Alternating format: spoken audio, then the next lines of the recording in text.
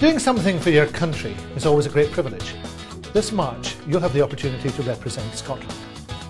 The OECD is an international organisation that monitors countries' economies. They're running a survey of student achievement right across the world. Over 60 countries are taking part, including all the major economies. And you've been selected to represent Scotland. We want to show people that Scotland is a place where we have good, talented young people with all the skills necessary to do a good job. We want them to see it's a great place to invest for the future. That way there'll be more employment opportunities for you and for everyone when they leave college or university. We also want you to be proud of how Scotland does in this survey.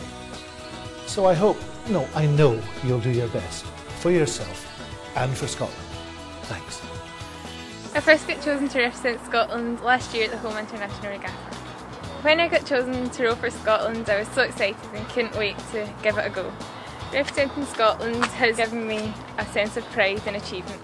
I was first chosen to compete for Scotland in 2005 and I was 11 years old. It was a really good feeling when I got chosen to represent Scotland because I was pretty young, so it was a big deal for me to get chosen to represent the country. The OECD survey, known as PISA, the Programme for International Student Assessment, takes place in March.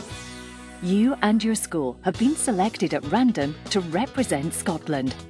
You'll be asked to do an assessment on maths, reading and science, and to answer a questionnaire.